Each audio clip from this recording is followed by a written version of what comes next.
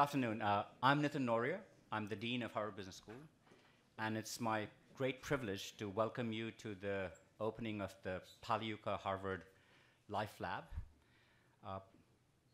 For a space that was initially dubbed the wet lab, it's in some ways perhaps auspicious that the weather is what it is today. And the forecast drove us inside. But given that this is New England and it's November, maybe we can take some comfort in the fact that it's not snowing. But I'm delighted to see you all here this afternoon. It's also wonderful to gather in a space where Julia Child first conducted one of her cooking classes. And since cooking is the art of chemistry, in some ways it's very appropriate that we're going to launch a Life Lab as a part of this iLab system today. We are honored to have with us many friends. Our fearless and wonderful president of Harvard University, Drew Faust, Mayor Marty Walsh, the Harvard Innovation Lab faculty chair, Srikant Datar, Judy and Steve Pagliuca, whose support have made this remarkable space possible. I want to welcome as well Judy and Steve's family and special guests, including Joe and Felicia Pagliuca, Stephanie Pagliuca, former Governor Deval Patrick, Congressman Joe Kennedy, and representatives from what seems to be every Boston landmark organization, from media to our beloved sports teams, to global strategy, to venture capital, to private equity, to consulting.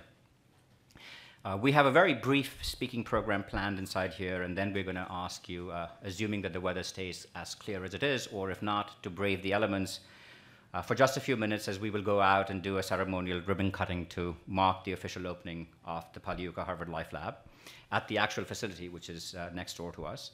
And then after that, we invite you to enjoy a reception back here, as well as self-guided tours of the Life Lab if you wish to see the facility. Please go in and take a look at what this remarkable facility will enable. Almost exactly 5 years ago, on November 18th, in fact, 2011, we gathered here to celebrate the opening of the Harvard Innovation Lab, and we marveled that we had reached such a moment just a short 13 months after announcing the plans for this building. Now we can look across the street to the Launch Lab, which is a space where alumni who graduate from the Life Lab, from the iLab can work, which opened in 2014.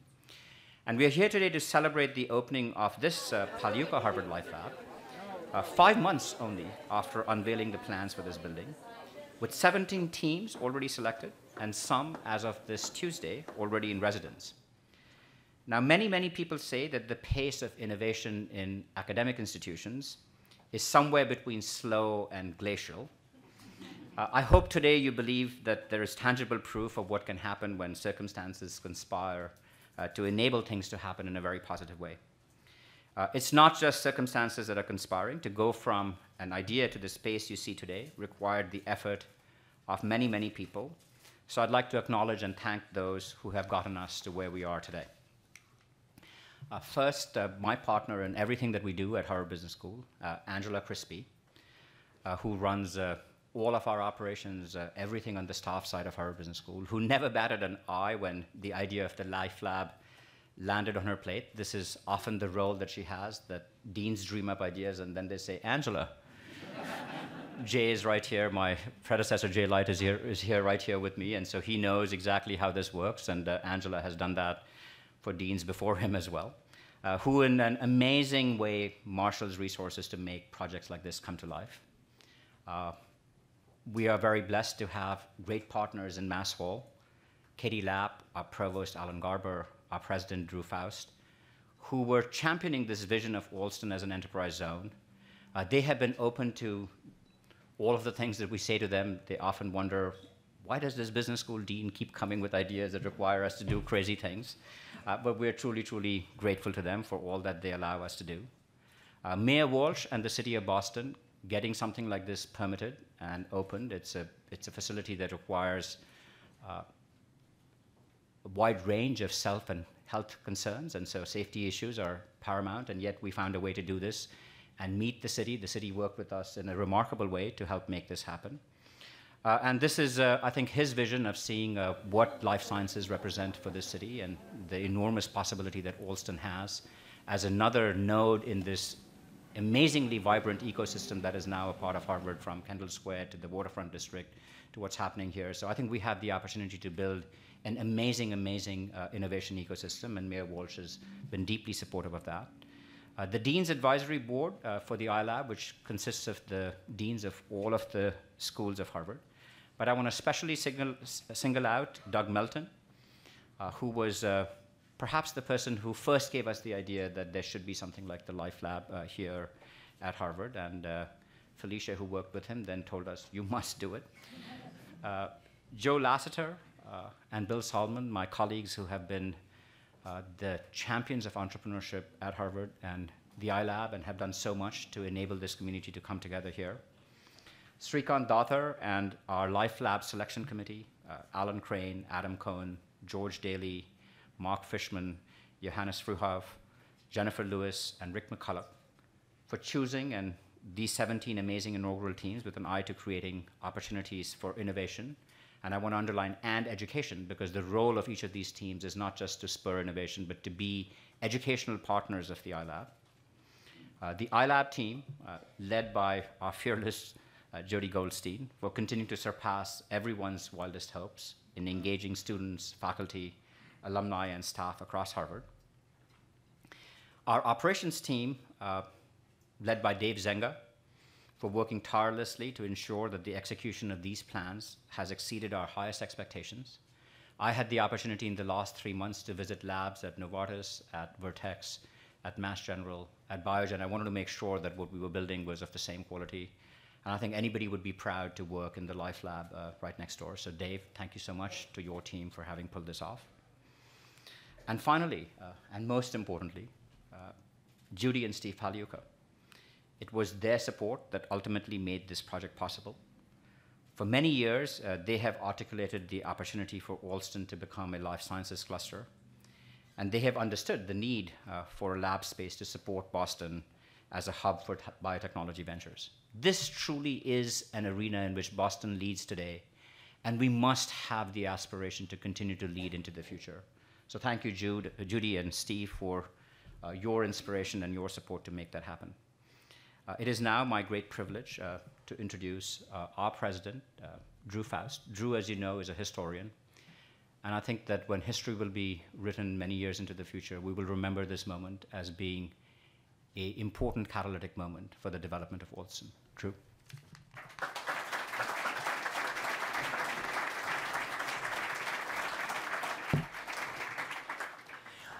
Thank you, Nathan, for that generous introduction and wonderful words, but thank you also for what you've done to make this moment happen. And I hope you continue to have more of those crazy ideas that have been so generative for all of us at Harvard and in Boston and beyond.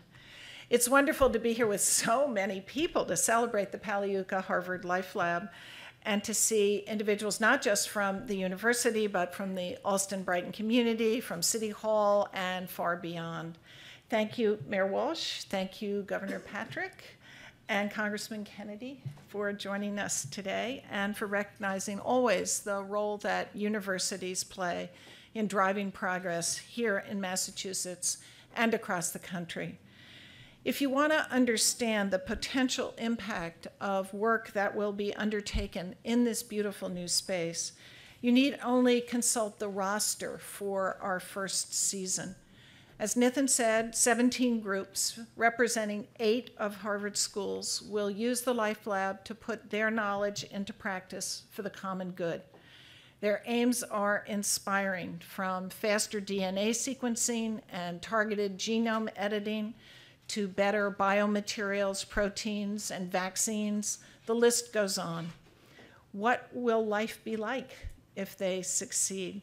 It will be greener thanks to new wastewater technology. It will be longer thanks to new tests for HIV drug adherence and resistance, and earlier detection of drug-resistant pathogens.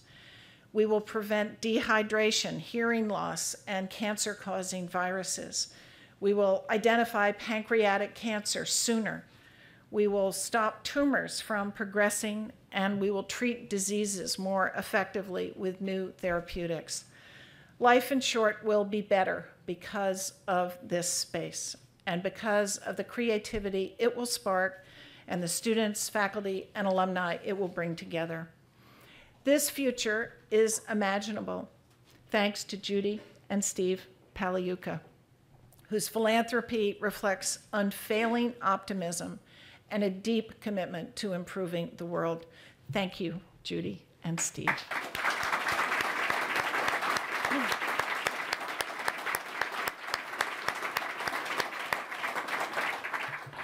Harvard is shaping our campus for the next century with spaces that encourage collaboration, spur experimentation, and foster connections among boundlessly imaginative and inventive people. This growing innovation neighborhood, already enriched by the iLab and the Launch Lab, has the incomparable Harvard Business School as its foundation and will be strengthened further with the addition of the Harvard Paulson School of Engineering and Applied Sciences. This area will become the heart of an enterprise research campus where higher education and industry intersect in dynamic ways, enabling the elation of discovery, the application of research, the translation of good ideas into great progress for humanity. Universities are essential. They push the edges of what is known, and they pull remarkable and sometimes world-changing efforts from individuals as they create opportunities for extraordinary collaborations. The Life Lab represents some of our greatest hopes for what Harvard can achieve in the years to come. We are all so pleased today and so very grateful to the Pagliucas for envisioning a future in which all roads lead to Alston. Thank you very much.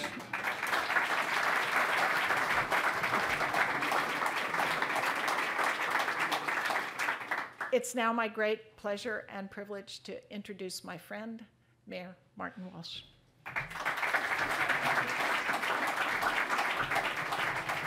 Thank you, President Faust, and thank you for hosting us today at the campus of Harvard University. I also want to thank Congressman Joe Kennedy for being here with us today and all of the invited guests that are going to speak in a few minutes. I want to give a special shout out to Steve and Judy, and I'll talk about them in a few minutes, and thank you very much for this important place of space that so many people, so many things are going to be discovered here, so thank you. I also want to recognize City Councilor Mark Siomo, who represents this neighborhood and is a partner at City Hall. Thank you, Mark, for being here with us. And Kevin Honan, State Representative Kevin Honan, my former colleague in the House. Thank you, Kevin. And Governor, it's good to see you. You look a lot more relaxed right now than you know in the past.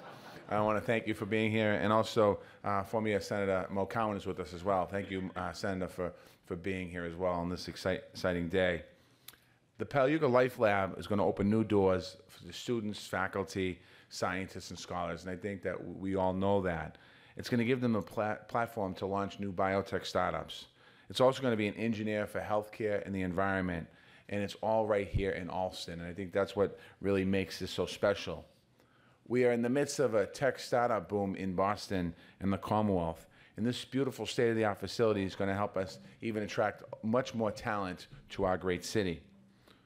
Off the bat, the Pagliuca Life Lab will host 17 venture teams that's going to have the opportunity to be here. They're going to be developing ways in diagnosing cancer sooner and getting clean water to refugee camps and so much more. So when you think about what's going to happen here and what's going to happen right here on this site, it's remarkable. Another important stat is nearly half of these teams are founded by women. And we should have a clap for that.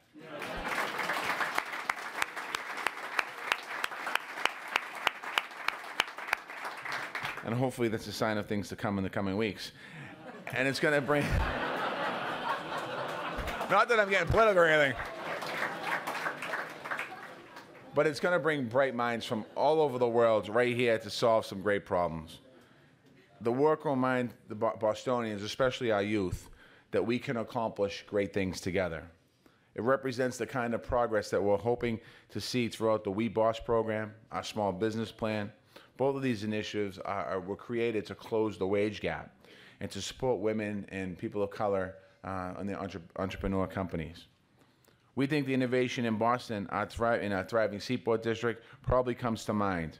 The Life Lab is certainly a reminder that people are making incredible progress in sciences all over the city, not just in certain parts of our city. I'm happy to see that the Pagliuca Life Lab will join the Alston community and is committed to being a good neighbor. So for several years, the dean mentioned the Harvard Ed Portal has connected community members with academic resources. This spring, that portal has hosted over 100 Alston Brighton students in enrichment and in biotech programs. This new lab is certainly going to continue that tradition and will add an emphasis on life sciences. Right here, we'll be sponsored science, technology, engineering, and math workshops for our local residents. It also provides a $60,000 grant for Chromebook laptops for the Alston Brighton Public School students. This is the kind of community investment a city wants to see from the private and academic sectors. And that's something that's really important for us, that this lab is not just focused on people coming in here, it's focused on getting people from this community and young people from this community to be in here eventually. So Boston is honored to welcome this lab. And I am grateful to Steve and Judy for their generous donation that they made and made this possible. And I remember when Steve had a conversation with me about this idea, he was giddy, he was excited, because he knew that it was going to make a difference in so many different people's lives for so many different reasons. And he was drinking that day. Not to mention the Celtics have a ton of first-round picks, but other than that. But it truly is remarkable when you see somebody from the community make an investment back in the community, an investment that's going to go on for generations. As the dean said, someday somebody's going to look back in history on this particular lab and realize all of the great progress that's been made here in the different areas of life sciences. So again, I want to thank you both for your donation and your contribution, not just donation, it's more than a donation, for your involvement, investment in our community. And I want to thank you for that. Now I have the honor to introduce my cousin, Shirank Detar. Detar, excuse me.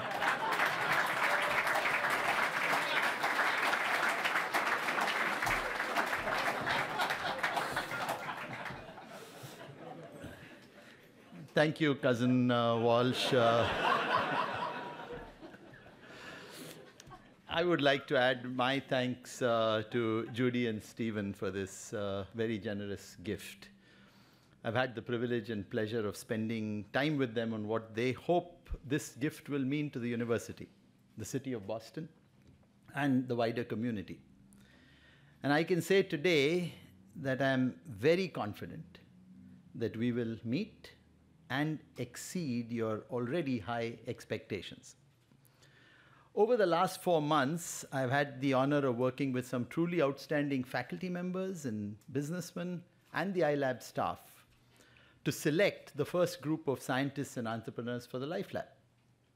I want to thank Alan Garber and Nitin Noria for their unstinting support, and Adam Cohen, Alan Crane, George Daly, Mark Fishman, Johannes Frohoff, Jennifer Lewis, and Rick McCullough for the passion, dedication, and commitment that you all brought to this work.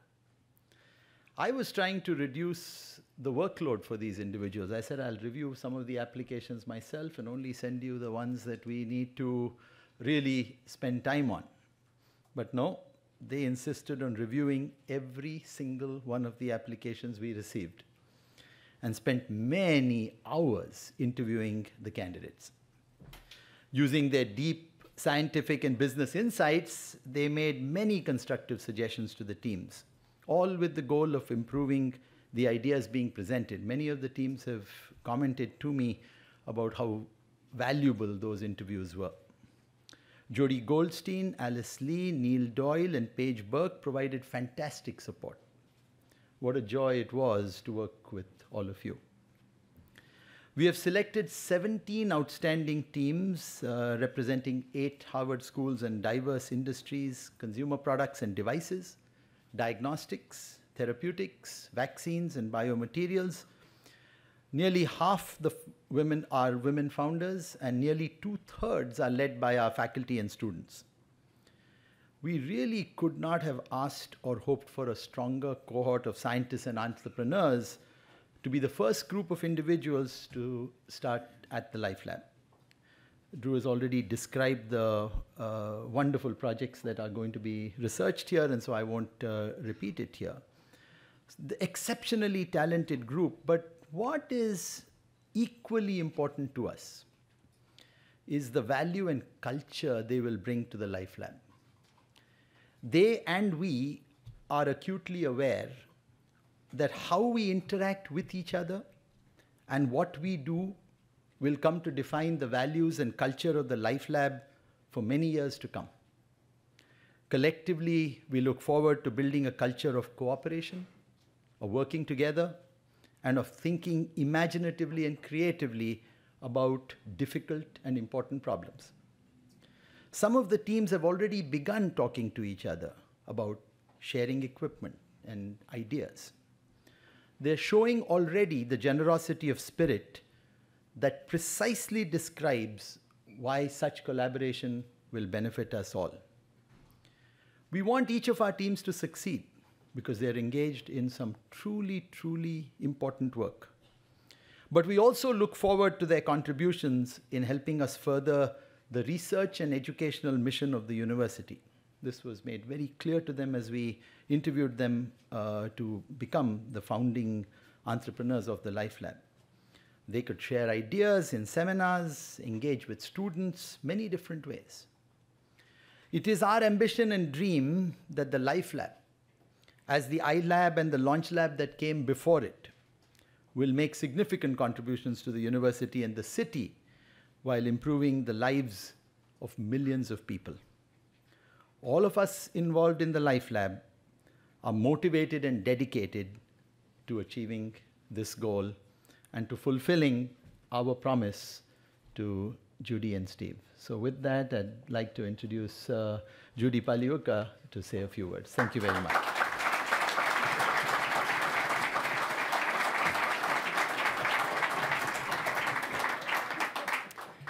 Wow, what a great group.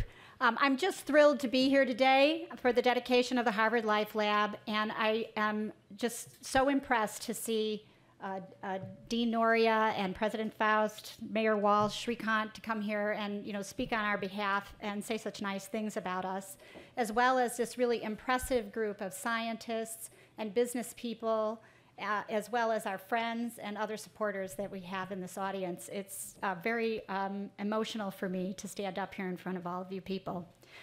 Many people have found out that we've been doing this and prior to this day, and they'd ask, why would we support this endeavor? And where did this passion for science come? And why is this lab adjacent to the Harvard Business School? And the answer lies in two things, tomatoes and planaria, which is a flatworm. So you've heard all these. I'm not going to use any big words here, all right? So because I really want to bring this down to an emotional level. When you make a donation like this and have this kind of involvement, there's really primitive feelings that come that spur you to do it. You know that Steve's Italian, and tomatoes are a very important part of the Italian cuisine. But what you probably don't know is that my dad was a tool and die maker and a first gen in the US and really only achieved a high school education, but really was an incredible supporter of education. He descended from Lithuanian farmers, and as a result, we lived in, even though we lived in a little two-family in Chicago, he had a little plot in the backyard where he would plant tomatoes. And when it came time to really put that garden to use, he was not shortchanged on education. He researched seed types, weather patterns, composting, the best way, benefits of worms, soil aeration, soil chemistry. So really, in my experience, the very first teacher in my life was my dad, who taught me all about these scientific ways to grow a tomato. And a tomato grown that way is the very best tomato that you will ever taste. Now, something as simple as a tomato requires research and resources and collaboration to produce it and make it the best it could be. So what I learned from him is imagine the resources that are going to be needed to do all the great things that President Faust talked about and Nori and Shrikant talked about. Just imagine those resources, and I'm just hoping this Life Lab will be one of those resources that can help push this forward. My dad, as I said, loved science, and science actually returned the favor. In middle age, he contracted rheumatoid arthritis, which is a terrible autoimmune disease and degenerative. But if it wasn't for the entire pipeline of value creation, from bench research all the way to practical application and go-to-market strategies, he really never would have benefited from some of the great advances they made in treating that disease. We also have a niece who had osteosarcoma and recently was able to take advantage of the new immunotherapies that's really saved her life. My second recollection was, and I talked about planaria. So there is another inspiration in my life, and I'm sure you guys could all relate to this, a science teacher or a really amazing teacher in your life. So I had Mr. Erickson, tall, bespectacled, 7th grade, okay, 7th grade science teacher, lanky, happy, first year as a teacher. So, you know, no cynicism, just happy guy. But he said we should do a science experiment, so he had given us some suggestions, and I wound up with planaria, which is a flatworm. And, you know, given that I had done gardening, worms were not at all, I wasn't afraid of worms. Now, these creatures are pretty cool because if you chop off their head, they grow a head. If you chop off their head and tail, they grow a head and a tail. And from one, you can get 3. And if you split its head, it grows 2 heads. So you could imagine, as a 7th grader in middle school, all of the incredible experiments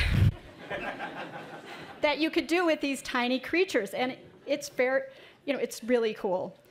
But here we are, like generations later, and I researched this for this day, thinking about these planaria. I said, what's going on with these planaria? Well, it turns out they maintain their telomeres over their lifetime, making them effectively immortal. And stem cell scientists, at this very day, are trying to unlock their secrets to help with regenerative medicine. So the lesson I draw here is that probably we've only scratched the surface of what is possible.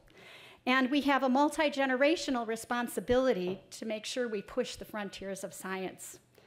So ever since those days, I have followed science, and I'm probably known in my family as being a little, maybe talking too long and also talking too much about science. But my life went in a little different direction and studied business. And now I'm more interested in the business model of science and how it's funded and how value is created in the pipeline. Right now, you know, federal funding has been declining, and you hear about venture capital and you also hear about philanthropy rising, but it has not really closed the gap. And yet, do you know that there are more talented people studying science than there ever has been, and there's just not enough funding for them to pursue their great ideas. And all these amazing tools that Drew was talking about, the technologies, CRISPR, the data, the genome, I mean, we live in times of incredible potential. So I don't know what the juxtaposition of science and business will bring. We really don't know. And that's part of the fun of doing a project like this is you really act on your principles and you act on a dream and you try to just be a little part of that dream and push it a little bit forward. We really don't know what's going to happen, but you know, maybe 100 ideas will happen and maybe only 2 will work. I don't know, but I'm really hopeful that something good will come out of this. So I thank my first teachers in instilling a love of science, and I thank all those people who devote their lives to unlocking the secrets, and I also thank those people who devote their lives to thinking about value creation. It's a tremendous opportunity to be linked with this endeavor and to aspire to foster collaboration and to leave the world a better place. I wholeheartedly also thank my husband, Steve, for making my inclusion in this day possible. And I know my dad and Mr. Erickson would be very proud that we've all come together to do this. So thank you very much for your time. And with that, I'd like to...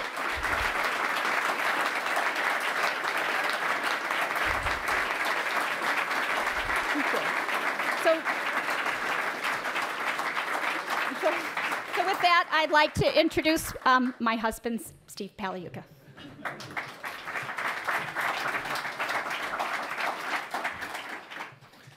Well, I didn't know that story about tomatoes, but I guess I'm lucky that you married a tomato person. This is quite overwhelming to be here. I almost feel like it's probably better than my own funeral. My partner Wick would probably say I'd probably be lecturing at my own funeral, going on too long. I really want to thank all of you for coming. It's been incredible support, and that's what we need here in Boston for efforts like this. We're really fortunate to have these leaders in the room. I'm not a great politician, so I'm sure I'll miss one of them if I start naming names, but I'll name a few names. All these people right here, everybody in the whole room doing what you're doing. And when you step back, leaders like Mayor Walsh, who I've had many conversations with us about, Joe Kennedy, Deval Patrick, who started with the big biotech initiative here, Mo Cowan, who's back there, that also promoted this as a senator and exemplary person in the community, Dean Noria, President Faust, Shrikant, the second hardest name to say behind Pagliuca. But I've got it nailed. We have a wide diversity of people here. My roommate from college is here, Sanjay Saini.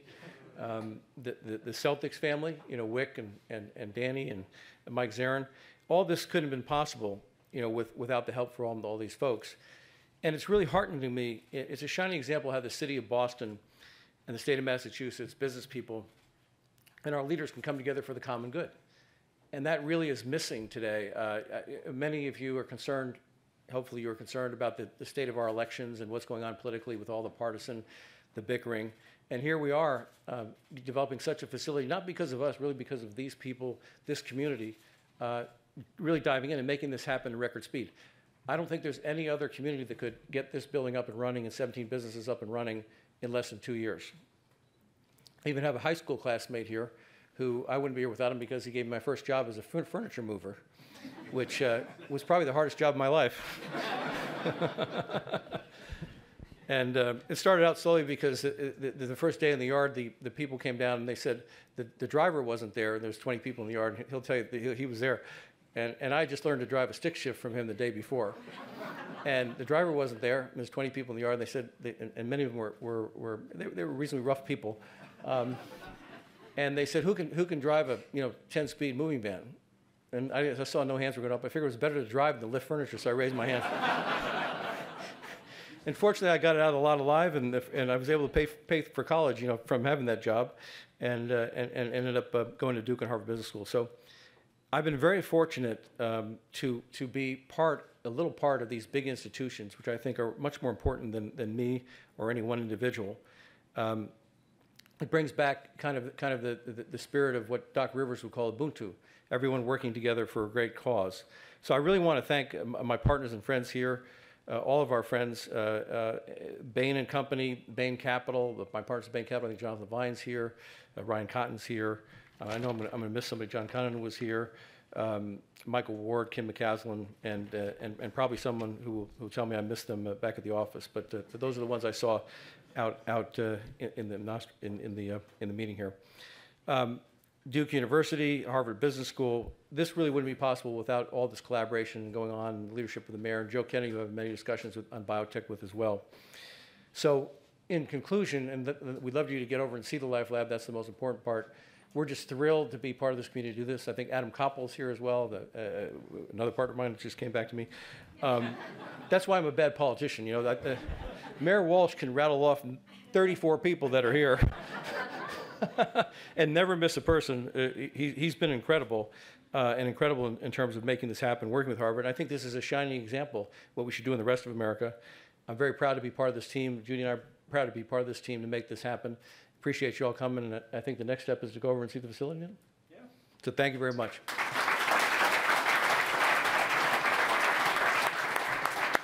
Thank you for coming. This concludes the speaking portion of the program. The reception will continue here, but it's dry outside. We encourage everybody to join us next door for the ribbon cutting ceremony, and self-guided tours will be available after the photos are taken next door. So join us next door.